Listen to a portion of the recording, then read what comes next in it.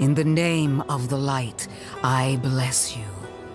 May the light flow through you and keep you from corruption and sin.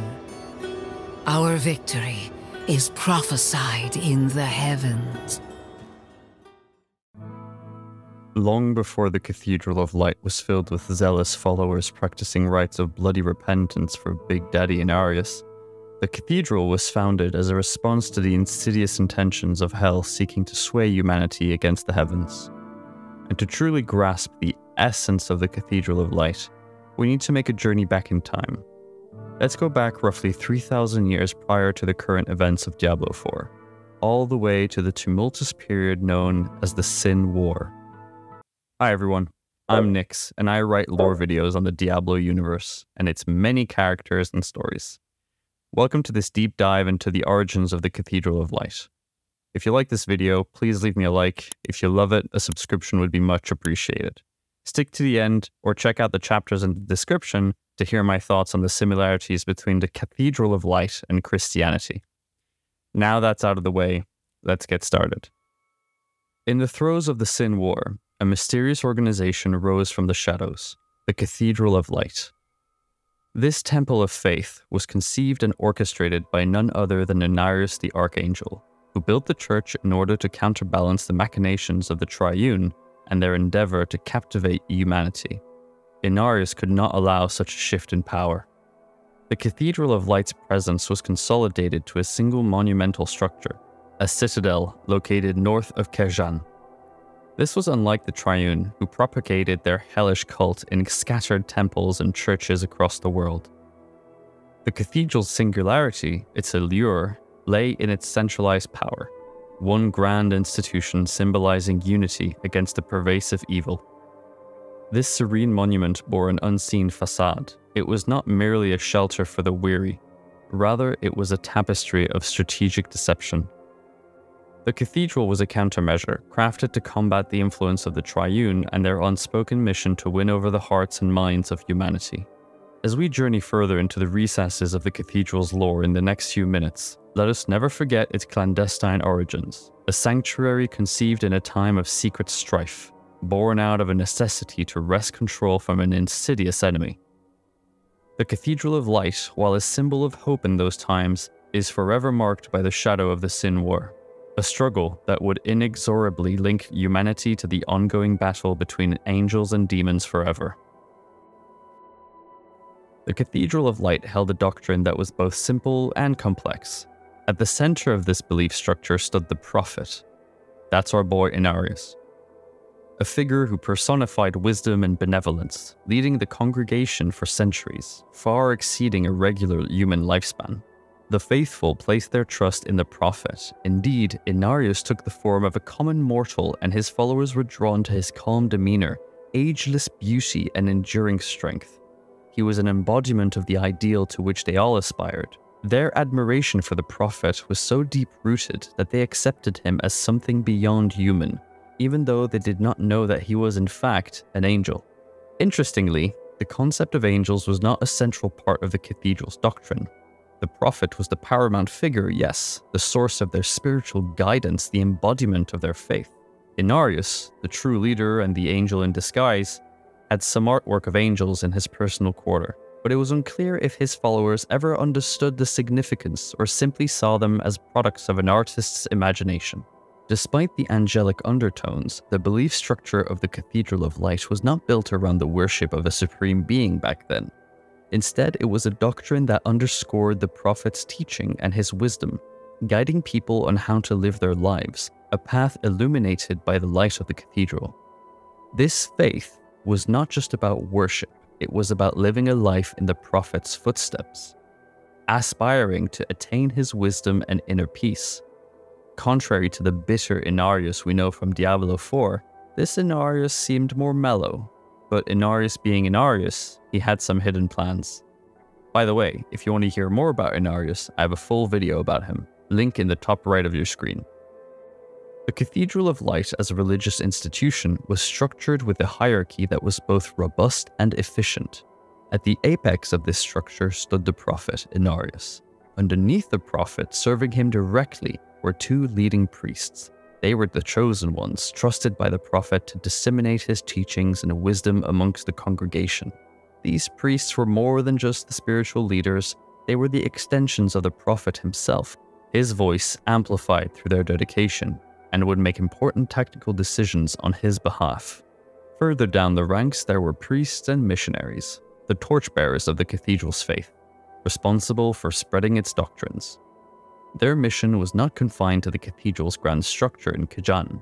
They ventured beyond the grasslands across vast territories, striving to convert more hearts to the path of the prophet, which often led to their death, a small price to pay for the church, even back in those days.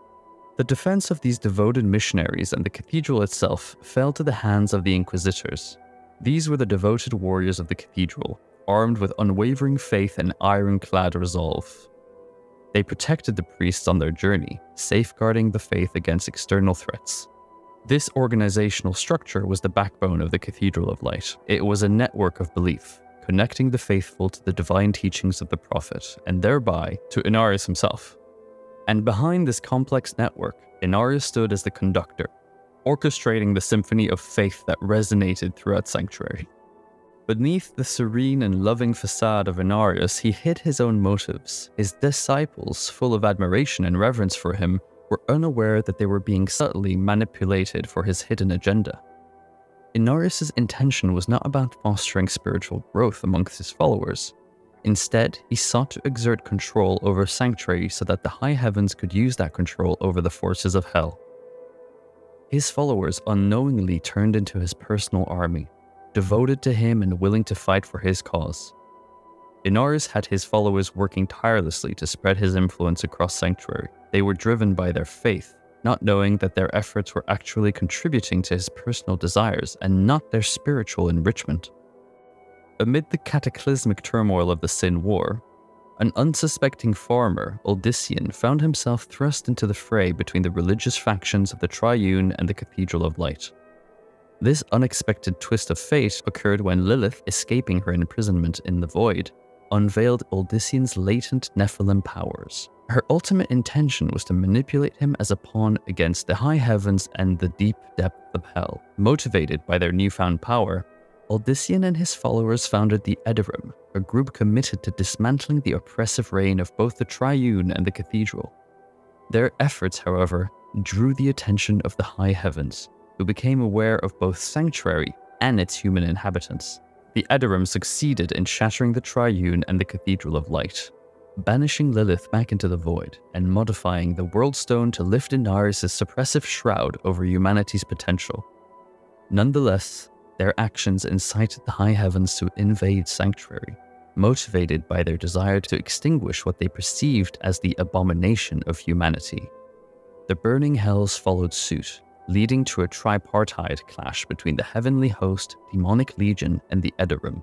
The final confrontation between the high heavens, burning hells, and the Edarim culminated in the devastating obliteration of this once revered institution, and the faith of its followers endured an unprecedented trial. But the downfall of the cathedral was far from the end. Inarius, the mind behind the cathedral, confronted a harsh destiny. After a pact between heaven and hell, Mephisto, the father of Lilith, ensnared Inarius and condemned him to perpetual torment in hell. As the remnants of the Cathedral of Light lay in ruin, Inarius' cult receded into obscurity, holding out hope for their divine father's return. The faith never completely vanished. A small gathering of believers continued to worship in secrecy, yearning for their angel's return. The belief in Inarius' return was handed down through generations, rooted in the firm conviction that he would return someday. And indeed, he did. A few years before the events of Diablo 4, Inarius, despite his past misdeeds, re-emerges on Sanctuary. Having survived centuries of torture by Mephisto, Inarius comes back transformed for the worst. Bitter towards humanity, he only sees in them the opportunity for redemption in the face of the high heavens. His return marked the revival of the Cathedral of Light, breathing new life into the fallen establishment. Inarius' aim, though ambitious, was singular: redemption. He aspired to reclaim his place amongst the high heavens, a home he'd been exiled from long ago. His return to Sanctuary was driven by a newfound resolve to once again manipulate humanity for his own gains. Evidence of Inarius' renewed endeavor was found in an unlikely item: the gloves of the Illuminator. Quote, "After Inarius returned to Sanctuary, he sought a way back to the high heavens. His first step was to reignite the religion he had abandoned millennia before, the Cathedral of Light. I saw my corpse, and from my mouth crawled hatred.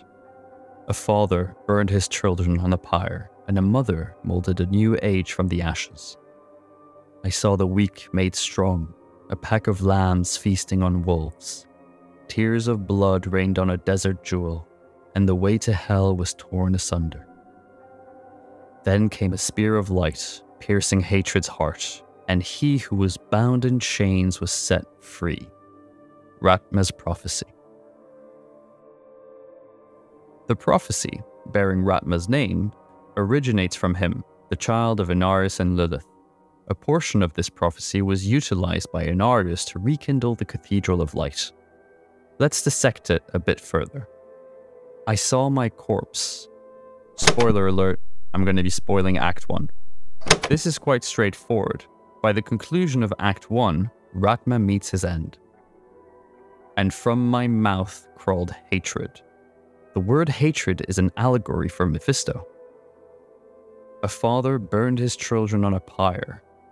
This speaks to Inarius establishing his Cathedral of Light and promoting its self-destructive practices, utilizing humanity to augment his own power.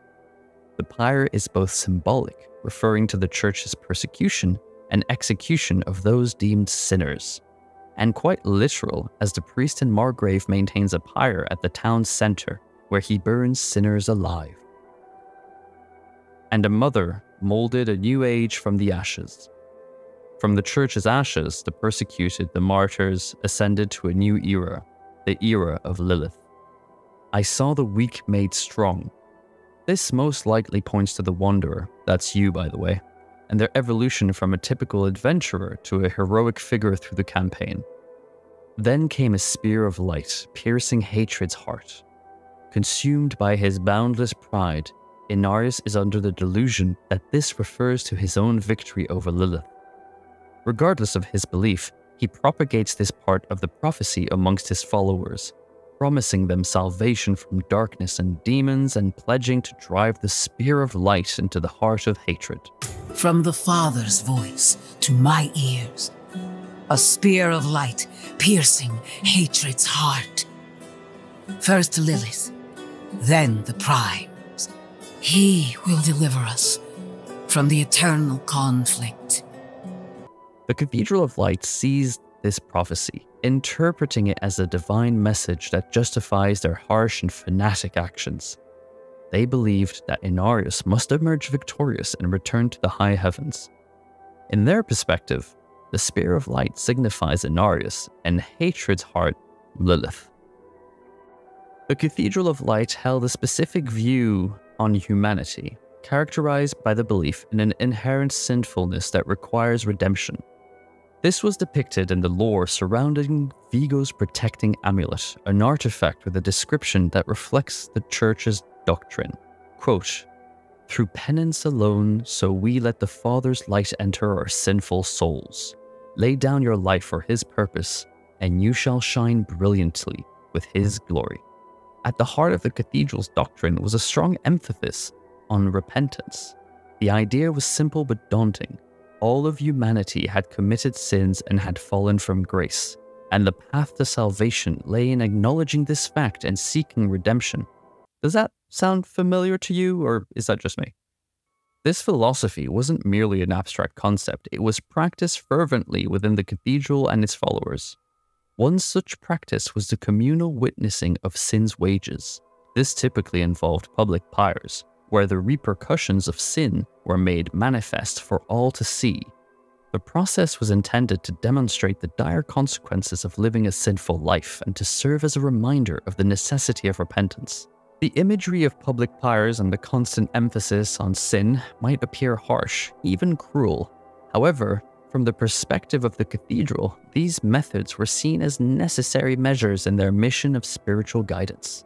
The goal was to guide the people towards salvation, a path that they believed could only be achieved through an acknowledgement of one's sin and the earnest pursuit of redemption before the Father Inarius. The village of Margrave has a notice board that says, "Citizens and pilgrims of Margrave, at the toll of the bell, all men, women, and children must assemble around the pyre.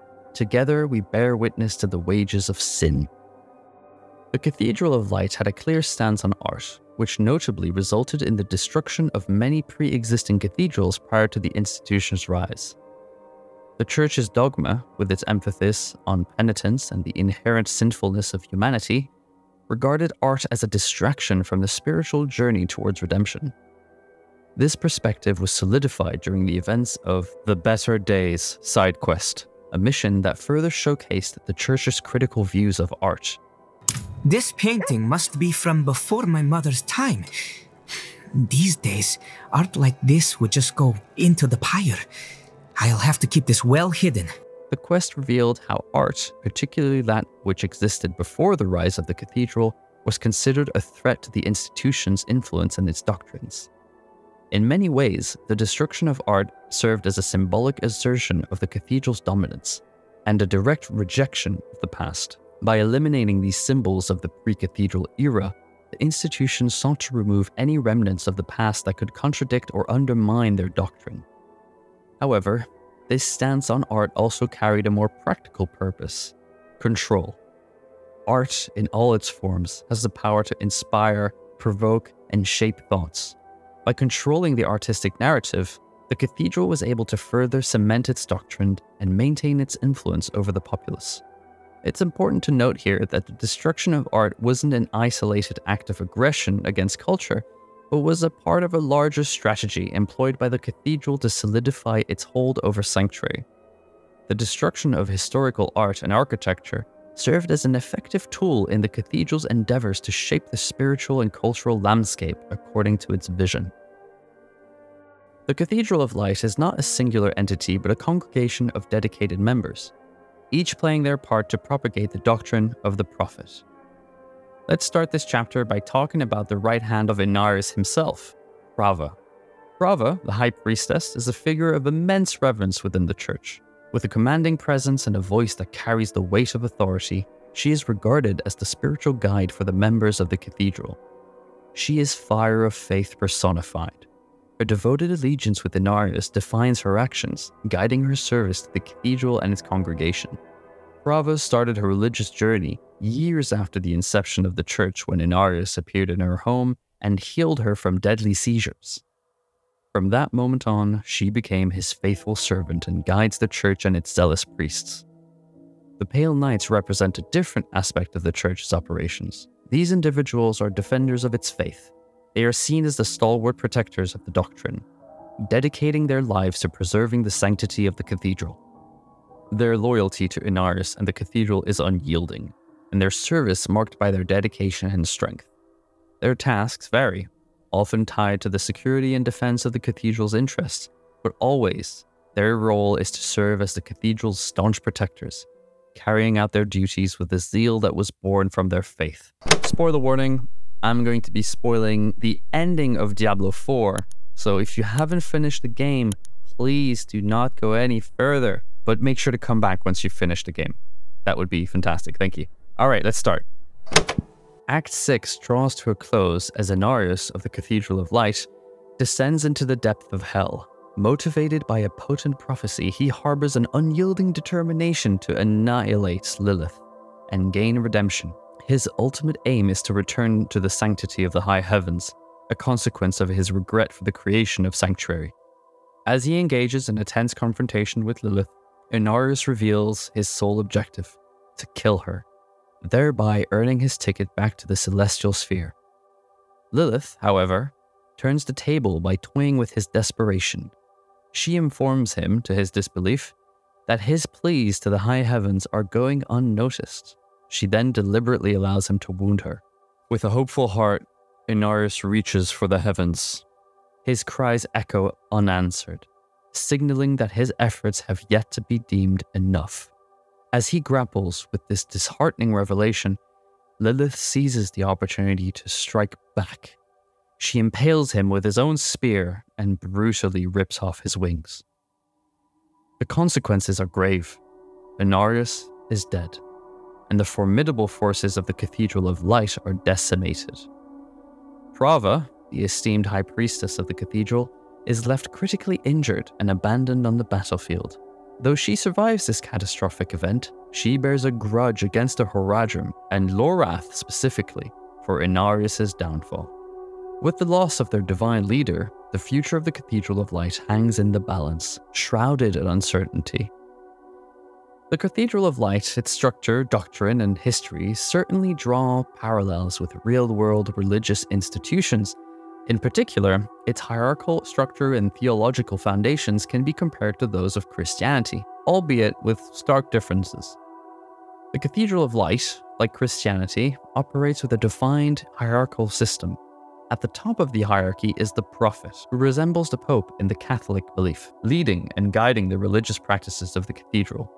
Below the prophet are the high priestesses and pale knights, comparable to bishops and priests who serve their communities under the Pope's guidance. Although I've yet to see a priest in a full suit of plate armor. Could be cool though. The cathedral's doctrine, focusing on repentance and redemption, has similarities with Christian beliefs. Christianity emphasizes the concept of sin and the need for redemption, with a belief in Jesus Christ's sacrifice, offering salvation to humankind. Similarly, the cathedral preaches about humanity's inherent sinfulness and the need for penance, with Inarius presenting himself as the beacon of this redemption, of course. However, significant differences lie within the intention and actions of the cathedral's leadership, specifically Inarius. Unlike Christian leaders, who generally seek to guide their congregation towards spiritual growth and salvation, Inarius' motivations are rooted in self-interest, manipulation, and control. Moreover, the narrative techniques and lore building in the Diablo universe create a distinct separation from real-world religions, of course. The tales of battle between angels and demons, the Sin War, and the existence of Sanctuary itself represent a complex fantasy universe that goes beyond the scope of traditional religious teachings. Although it's not far off, the story of the cathedral offers a metaphorical lesson that extends beyond the game world. It serves as a reminder of the potential for manipulation within any power structure, including religious institution, and the importance of critical thinking and questioning to avoid blind adherence. It is also a call to recognize the difference between leaders who genuinely care for their followers' spiritual well-being and those who exploit faith for personal gain. This insight resonates not only within the fantastical realm of Sanctuary, but also in the real world, adding a layer of relevance to the captivating lore of the Diablo universe.